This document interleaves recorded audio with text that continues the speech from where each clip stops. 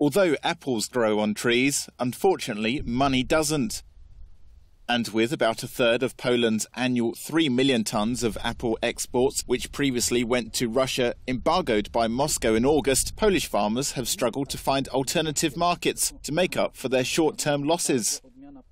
This week, though, Poland's parliament approved a support package equivalent to almost 120 million euros to help Polish farmers, as well as other companies hit by Russia's ban on European imports.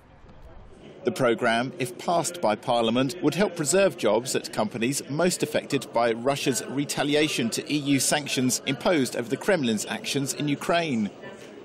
Moscow banned imports of meat, fruits and vegetables, fish and dairy products from the EU, US, Australia, Canada and Norway in August for a period of a year.